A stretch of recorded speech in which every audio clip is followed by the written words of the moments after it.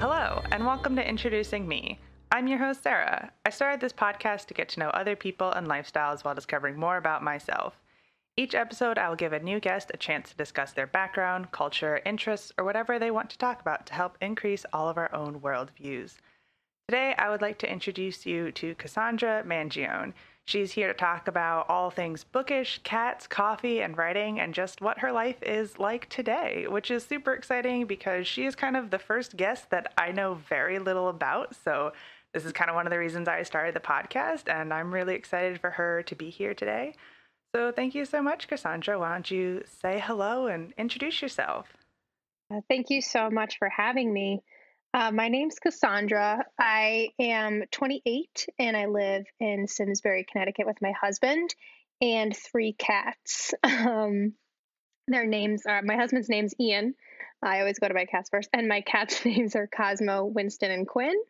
Where do I start? I guess I grew up in the shoreline of Connecticut in Clinton, and I always found that I was making up stories and had a big imagination. So my mom decided to put me into theater when I was little because I would always be pretending and playing, and theater, welcomed a whole new perspective for me, new friends, all that stuff.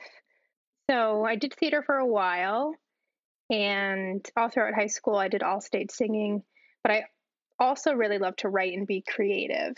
So when it was time to decide for colleges, I had to choose between theater and English, two of my passions. And my grandfather gave me the advice to not do theater and to do something where I could, get out of college and get a job. So I chose journalism and English. And I went to CCSU in New Britain, loved it. It's where I met my husband and worked for the school newspaper there and got a job before I graduated in newspapers, and then moved over to corporate communications.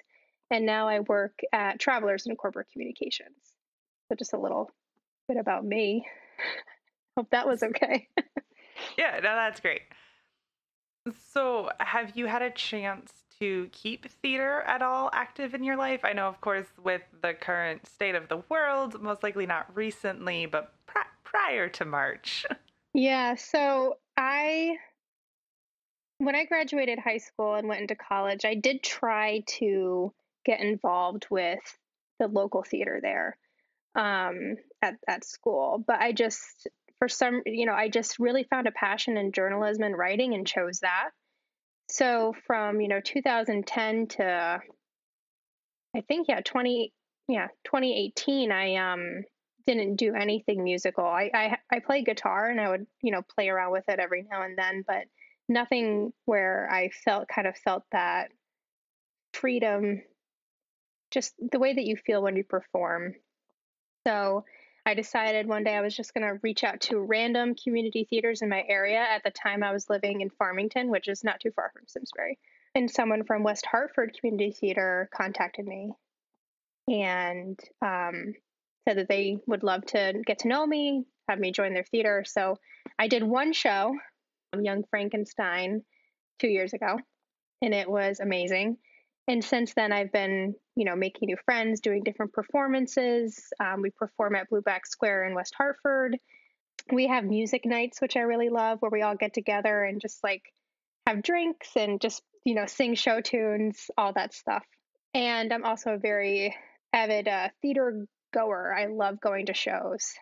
The Bushnell in Hartford has amazing shows. The Palace, my husband and I would go to 10 shows a year, maybe, sometimes more. It's just, I love it, Broadway. So that's something I really miss. Like sometimes I'll play the sound of an orchestra warming up to calm me down because it's such an amazing sound.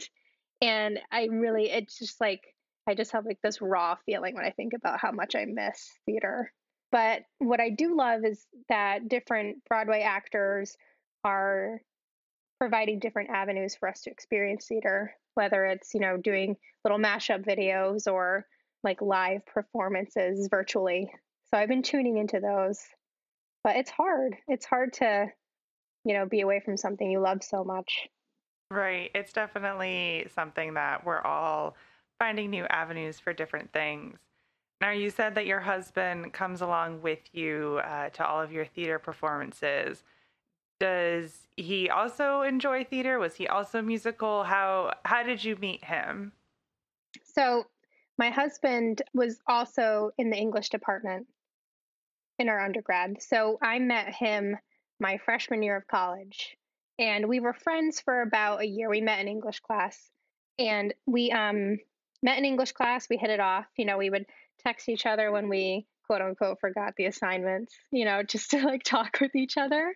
And we were both leaders on the campus. So I became editor in chief of the school newspaper, and he was the president of the inter-residence council. So he kind of ran all the dorm rooms, that kind of stuff, with different programs and ways to keep the students engaged so that they didn't go home on the weekends.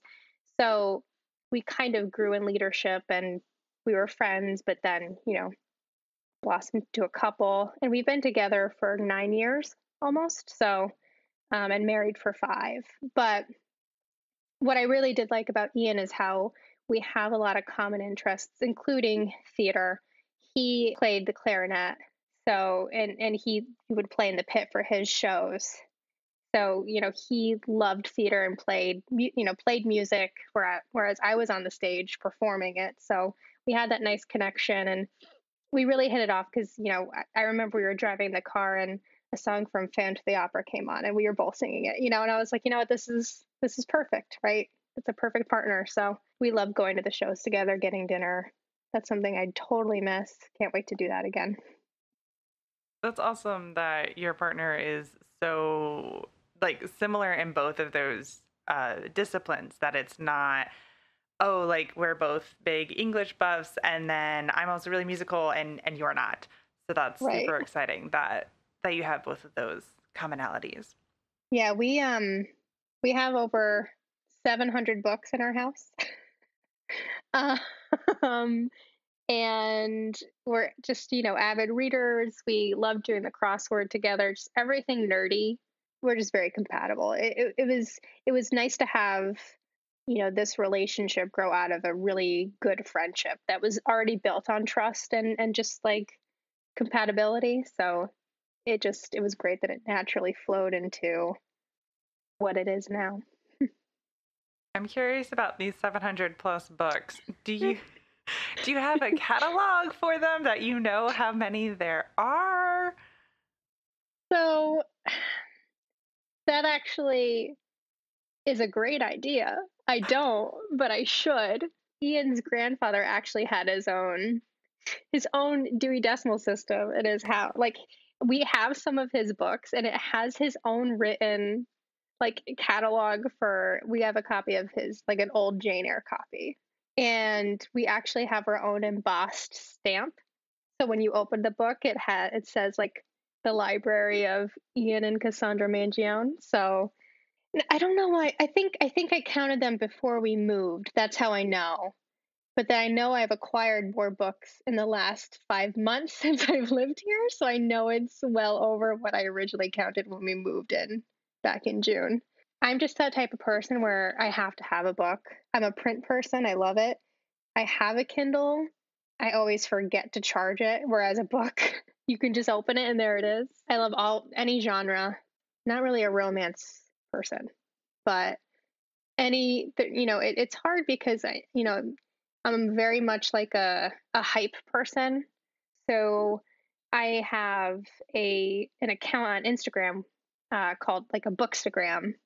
So a year ago, I decided, you know what, like I'm reading a lot and like posting on my personal Instagram, like this book was great, 5 stars. And like, who really cares about that? My regular followers. And I somehow stumbled across a couple of people who had Bookstagrams, and I was like, this is an interesting concept. So I started a year ago, and I actually transitioned to my personal account just into the Bookstagram account because I found I was just posting about books anyways. Like that's what I want to post about, so I might as well just make it what my account is. And so starting the Bookstagram, I've definitely acquired more books based on, publishers sending them my way to read, to review, or just buying them because I see other people reading them. So that's the story of the books. So how does the Bookstagram work? Like what are you doing on Instagram? How did you get into that and what does that mean? The Bookstagram, I think it's a hard way to explain exactly what it is because I think it's different for each individual person.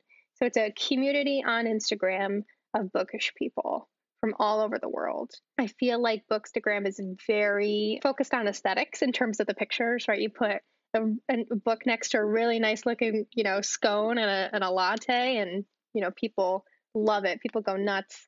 A lot of people go on there just for pretty book pictures. But from what I've found over the last few months is that it's also a really tight knit community of people who have empathy and care about each other and want to make friends and talk about books and laugh about books, but also talk about other things. I found, when the topic of racial equity has come up over the last few months, big accounts have really stepped up in terms of sharing resources and ways to get involved and fight against racial injustice. When someone from Bookstagram is going through a hard time, we all come together and donate, or we send them care packages. So it's, for me, it's more than me, reading a book and posting a review, or, working with publishers to get advanced readers copies and help promote the book. It's also, a world that's in my pocket of people who care. There's people I talk to every day, all day, more than I talk to, friends that I've made throughout my life. These are really, really good friends that we share common interests, and they, care and they remember things, and it's just a really cool community. I'm glad I found it because it's really kept me grounded this past year. Yeah, I'm sure definitely in times of stress and pandemic, it's been a great outlet. Yeah. So, turning a corner, I want to go back to something you said in your introduction that you have three cats. Can you talk about your fun cats? So I never anticipated becoming a cat lady. I would make fun of cat ladies. I would be like, oh, cats are so mean. And then one day I decided, we decided, but I was the one to bring it up, that I really wanted a little kitten. And this was 3 years ago. And we found this really cute boy kitten. His name was Percy at the time, a little brown and gray, striped little tabby. And I said, we should get him. And so we got him. We named him Cosmo because that name's hilarious. And I fell in love with him. And a few weeks later, we brought him to the vet, for the checkup. And the vet was like, she's doing great. She's very healthy, whatever. And I was like, oh, no, no, Cosmo's a boy. And the, and the vet was like, no, that's a girl kitten. And I said, are you sure? And the vet was like, I'm a vet. Yes, I'm very sure that you have a girl cat. So we brought her home and kept the name Cosmo because it's still hilarious. And she's been a wonderful companion. I sometimes with cats, you kind of get what you get. You don't know what you're going to get. And she's been snuggly and loving and fun and playful. No issues. So then if when we moved into the house, she was kind of just like moving around looking kind of sad. And I was like, maybe we should get her a friend. This is a big house. Like we can get another cat. So I, do my usual search, and I found this cute little boy kitten, little black kitten named Aaron. So Ian and I go to pick up Aaron. And this little tiny, cute, cute girl kitten just kept on staring at us, following me around, coming up to me, rubbing up against me. And I was like, oh God, like we're about to take two kittens home. So we did. But we found out that the girl kitten and the boy kitten were bonded pairs. They, we opened up the crate and she went in the crate with him. Like you don't take the kitten out of the crate. So we brought them both home, named them Winston and Quinn. We call Winston Winnie, and they're just the complete opposite of Cosmo, all over the place, causing trouble. But they're really good, and I'm so glad we got them. They're way more snuggly than I thought that they would be, and they're just so cute. They're just so cute. I don't know when this happened. I became a cat person. Like I've started receiving cat gifts, also gifts for my cat, for me. So like my birthday, I'll get gifts for my cat, not gifts for me, for my cat. Um, which is fine. But yeah, I mean, I still love dogs, but now I have, 3 cats at home. But it's been like again, like during this pandemic, it's been a real source of joy to have 2 new kittens and watch them grow. And so, yeah. Do you have plans to get more cats or eventually get a dog, or what's the plans for the future? Uh, we're gonna keep these 3 cats, and that's it until we need to get more pets. Hoping that all 3 of them live long lives. Yeah, definitely no more animals in our future. Though I still look, because why wouldn't you? That can be a dangerous thing to do, to look when you're not intending to purchase. Well, the problem is I'm really close with the woman who fostered Winston and Quinn, and she just fostered an entire litter of these cute little like the littlest kittens and the mom. And every kitten got adopted, and the mom still hasn't got adopted yet. And the mom's only 1. And I'm like, Ian, we have to get this cat. And he's like, we're not getting any more. No. So maybe I'll get another one. We'll see. No, I'm just kidding. 3 is enough. 3 is enough. Yeah. So you've mentioned a couple times that you moved recently, and Mhm. so can you explain what it was like moving in a pandemic and what has been different since you've moved? Sure. We lived in Farmington in an apartment for 5 years, and I loved it. We both loved it. But we knew we wanted to get a house, and we were both home. And typically, my husband is a national soccer referee, so when he's not working full time, he has another job that he's never home. And for me, I'm in grad school and I'm working full time and I'm doing the show and, whatever. So we were both home and could not do the other things that we usually do. So I said, okay, we sat down, we said, this is the greatest opportunity to start looking and saving and being serious about it. And we've been saving for a while, but this was the time to actually start looking at houses. So we reached out to a realtor and we spent 3 or 4 weekends looking at houses. We had an extensive list of, what we wanted, what we didn't want, where, that kind of stuff, and made sure, it was such an interesting experience. We had to wear masks. Sometimes, it was required to wear gloves, which was fine by me. Sometimes we had to take our shoes off at the house, which I did not like at all. Walking around another person's house just with your socks. We would look on Zillow, and a house that we would like would end up just getting purchased like within that day. So it's like, oh, that house is nice. Can we go look at it? And the realtor's like, sorry, it's already received like 8 offers and not accepting anymore. Like, okay. So that was interesting watching just like the boom of it. Like people just, and I know that a lot of people were coming in from New York and buying houses and just kind of taking over. And from what I understand, it's still a pretty tough market right now. But we looked in West Hartford, which is a really popular town, which is where those houses were just getting purchased the same day. We also looked in Glastonbury, Connecticut, Simsbury. I believe that's it for the towns that we actually toured houses in.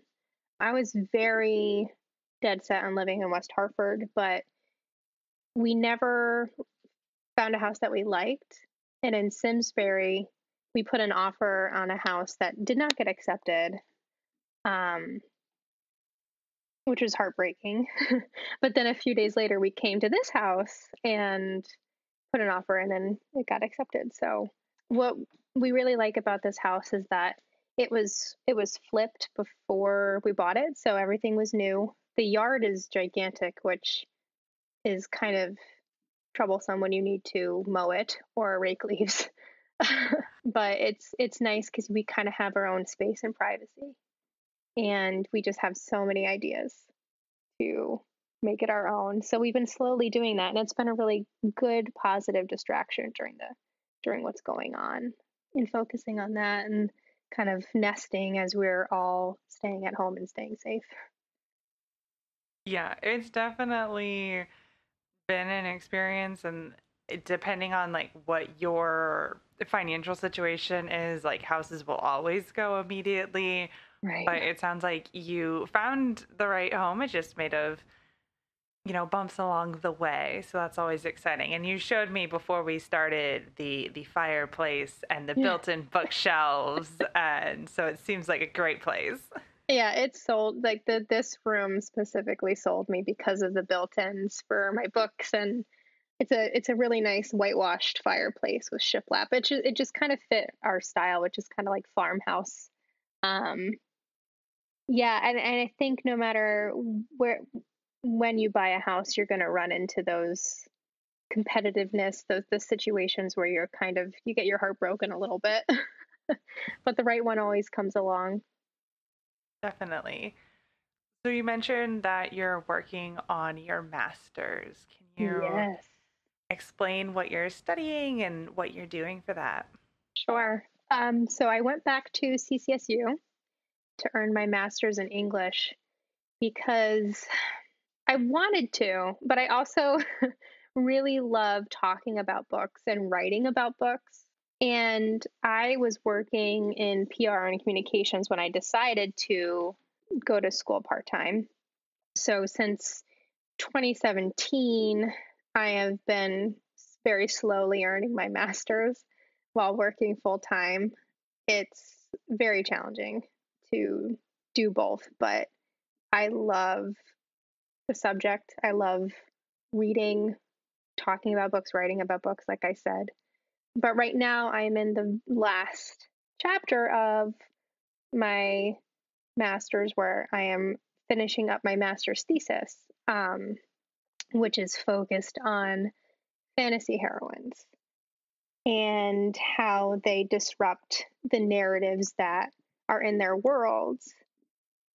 And I originally had a bunch of texts. I was going to look at the Chronicles of Narnia, Coraline, His Dark Materials, Hunger Games, Harry Potter, but I kind of had to dwindle it down just to two because that would have been, hundreds of pages.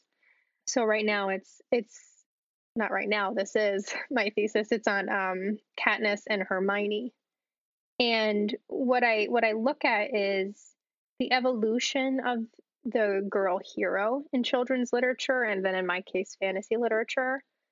And the argument is that they've always been disruptive, from Jo March and or Anne Shirley. They have always kind of stepped out of that societal role that was expected of them, and disrupted those narratives and helped save their town from something, or just were true to themselves. So the thesis looks at how they do that in their stories, and how they also establish their agency in the process. But what it also looks at is how, when they are at the cusp of, when they're about to enter womanhood, they kind of regress and go back to the traditional norms that they were once rejecting in their childhoods. So, like Jo March, for example, is, this boyish, bookish girl who doesn't want to marry, and who is a writer and would rather go off to war and fight with her father than stay home and knit like a pokey old woman, she says.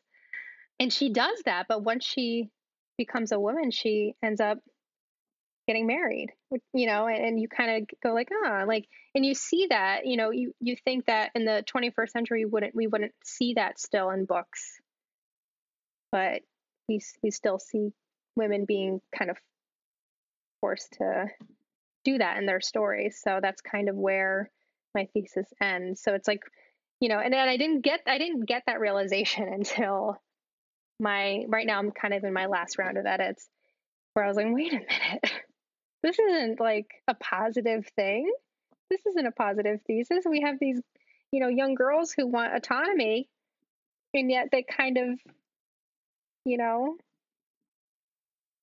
kind of give it up at the end. Like, what, and these are written, those two books, Hunger Games and Harry Potter, are written by women. Like, why is it like that? So my thesis examines the why and kind of questions, even in fantasy where the genre is supposed to be limitless, why are there still limitations for girl heroes?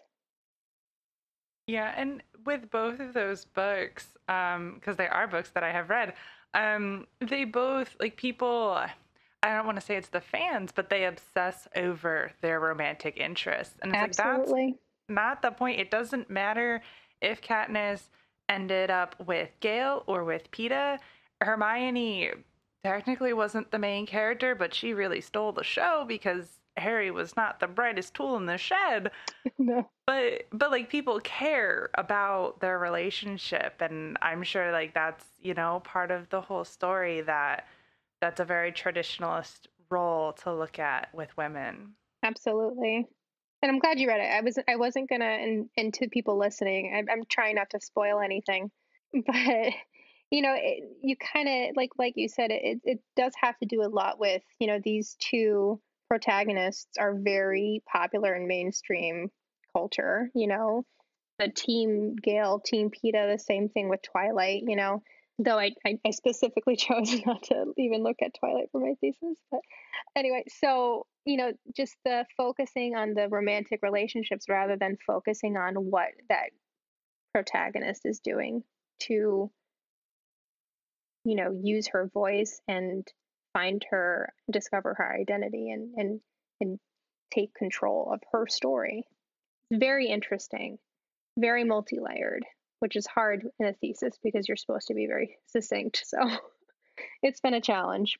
Yeah, it sounds like it, but a good one to tackle, and even as you said, to be going through it and in the last round of edits kind of being like, wait, this is where it's actually going. I need to add all these, extra pages.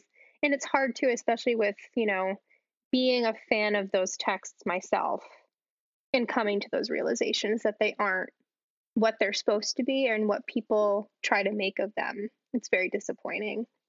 And also just, criticism around the authors who write the books. It's been hard to complete this, and but it's also good that I'm criticizing the text. It does help that as I'm finishing it. Yes. Now, is your goal to become a writer yourself? I would love to just write all day about whatever I wanted.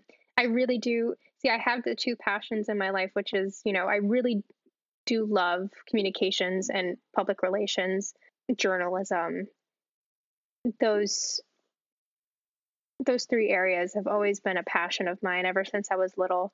I would write stories, interview people. I was part of the school newspaper and like interviewed my, fourth grade teacher. Like, I love hearing people's stories and writing stories. And with my master's, what I would love to do is keep my two passions, which is, keep my job where I work now, and also have the opportunity to be an adjunct professor, and also kind of do what I'm doing with my thesis, is look at texts and criticize them and write in academic journals, contribute to books, just write all the time. That's what I want to do. I would love to write my own books one day. I'm actually working on my own project, which is kind of writing about my life. It's more of a therapeutic exercise, more so something I intend to publish, just because it's so personal. Just looking at kind of where I've been and understanding, because I grew up and still have a lot of anxiety and depression. So it's just kind of looking at where and how and kind of working through those different moments in my life, kind of as like a coping thing. But yeah, it's just, I would love to write young adult children's books that don't have romantic interests and is just about a girl who goes on adventures and succeeds in her quest, and that's about it. It's there's a lot that I do want to do. Well, you've got a lot of time ahead of you, so you can follow those different paths. So you mentioned, you're writing about your life. Is there something in your life, an event or anything that really sticks out for you with just anything really? Yeah, I'm at this point in my little project where I'm looking at my college experience, because I had an amazing college experience. I had the opportunity to get involved with many things on campus. And one of them was going to France with my journalism class to cover the 70th anniversary of D-Day. We also went to Paris, so it was kind of like a very serious / fun trip. And it was my first time going out of the country. I was so excited. And one of the days we were able to go to Omaha Beach. And it was incredible being there. And we're standing on the beach on the anniversary of D-Day. And I look around and there are these, there's veterans all around who are taking pictures and putting wreaths down. It was so hot. And we go into the parking lot at the end of the ceremony, and I still didn't have a story. A lot of people were, on the beaches, for my class doing interviews, and I was like, I still don't know what to write about. And I was with my classmates, and we ended up talking to this older gentleman and his grandson. We were waiting. We're all waiting for the buses. Like there was some kind of miscommunication, and we're all just waiting in the shade because it was super hot. And I said, we were talking, and we're like, "Oh, where are you from?"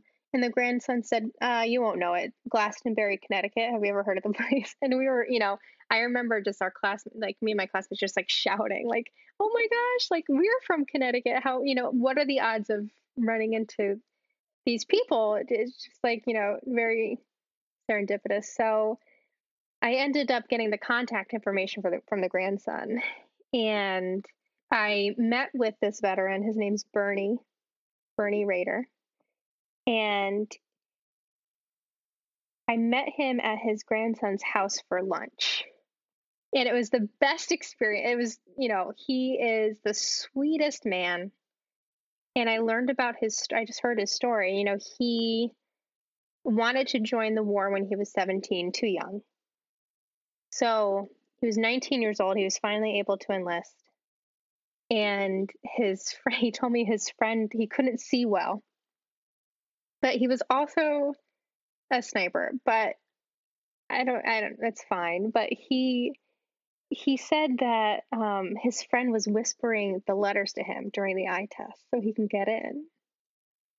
He ended up being captured as a prisoner of war, and he was Jewish, so he was wounded, and he asked his one of his friends to bury his dog tags when he was captured. So, because he was afraid of being captured by, the Germans when he was Jewish.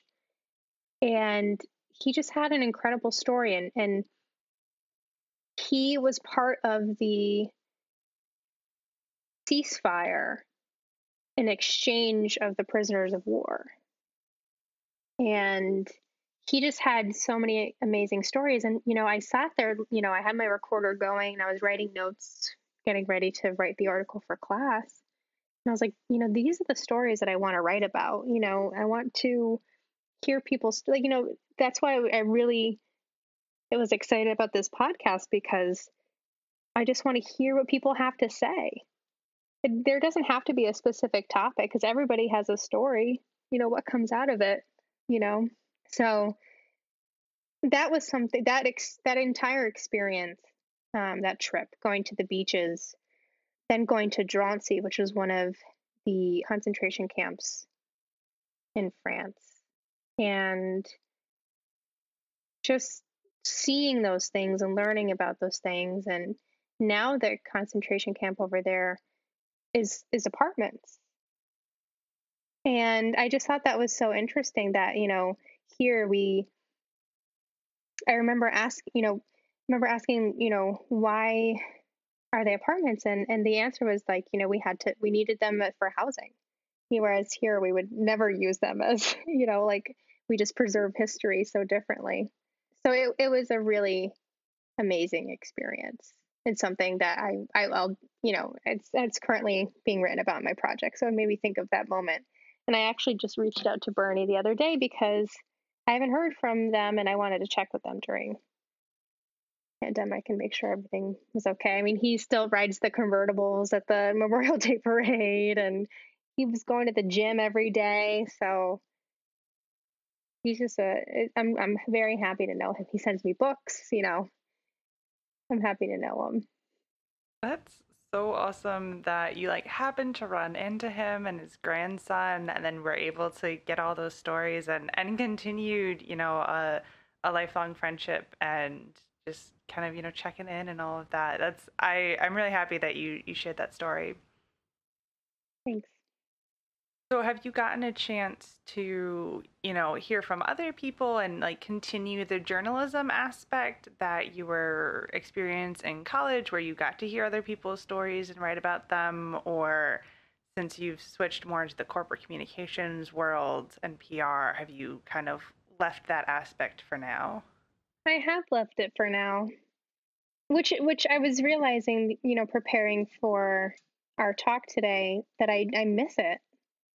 Just that, I right now we don't get a lot of, human connection. It's very virtual and very hard to do that.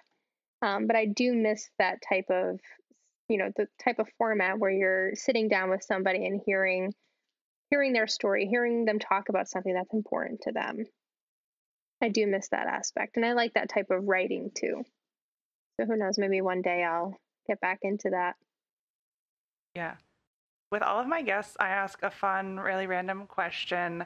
Your question's going to be kind of really specific and might seem random to the listeners, but when we were scheduling this interview, you kept talking about having to pick up a pie before we started recording. So my question is, what is your favorite kind of pie, and what was so important about this pie that you had to pick up?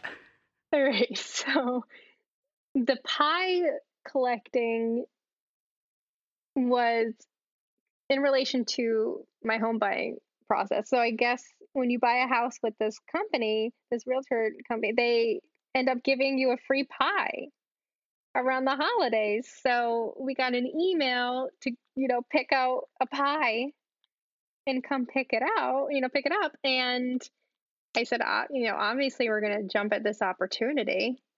And we got an apple, it's like an apple walnut sour cream pie. It looks delicious. We had to drive to go get the pie, and it was in this cul-de-sac neighborhood. And you pull up and you say your name, and they give you the pie.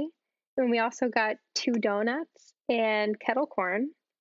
So that was amazing.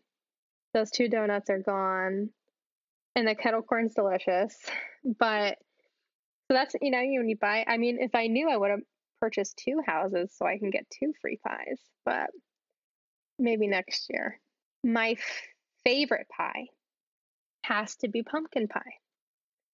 Yeah, pumpkin pie with lots of whipped cream. Really, like, pie is just like this, like the foundation which holds whipped cream for me. But I do love apple pie with ice cream. It all sounds very delicious, and I'm glad you could share that little fun story for the end here. Very interesting to pull out. We didn't know what to expect. We're like, well, how do we get this pie? We're like, whoa, it's a whole fair of realtors just handing out free food. Yeah, I kind of assumed, because I didn't ask. I was like, oh, she's got to pick up a pie. I kind of just assumed it was like for some fundraiser or something, that a fundraiser was selling pies. She purchased a pie. There was a certain time to pick it up, let alone like a real estate agent. Like, that's just something like you will remember. And, Right. if you decide to buy a house again, you need another realtor, be like, do you still do the pie thing? Before we get any further, will I get free pie? And to my husband's point, it wasn't necessarily free pie. That's Kind of true. had to make a big investment to get this pie. But no, they were a great group to work with. So it was really nice to kind of, it really brightened up my day to see people, handing out treats and stuff. And of course, with masks and outdoors, socially distant. But yeah, it wasn't a normal, going to the bakery to pick up a pie. All right, that brings this episode to a close. I will be linking Kassondra's Instagram in the description along with her blog as well, so you can feel free to check that out. If you would like to connect with the podcast on social media, the links are in the description, including the Instagram and Facebook. I encourage you to go give those pages a like. And the podcast is also on YouTube, so obviously if you are listening to this in the podcast universe, you are just getting an audio version, but the YouTube version does include closed captions and a link to the entire podcast as well in text format. So that always comes out the weekend after the recording. So I encourage you, if you need to, or if you want to share the podcast with someone who might not know podcasting format, that YouTube is a little bit more accessible for the general public. And also we have a Patreon, so if you would like to support the podcast monetarily, there is that option as well. So thank you, Kassondra, so much for spending time with me today, and to my listeners for taking the time out of your day to hear a new story. Until next week, bye! Bye, everyone.